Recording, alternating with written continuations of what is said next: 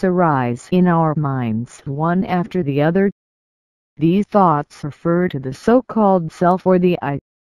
The mind reacts to these thoughts with like, dislike or neutral states.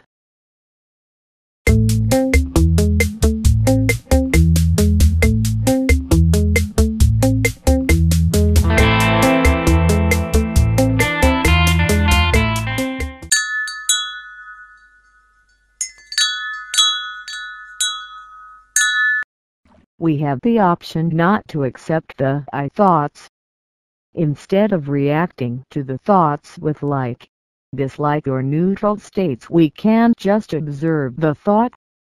Then the thought just passes away without overcoming the mind. This has to be maintained throughout the day. Even though this sounds difficult, it is completely possible. In the absence of I thoughts which are not essential to life, intelligence operates.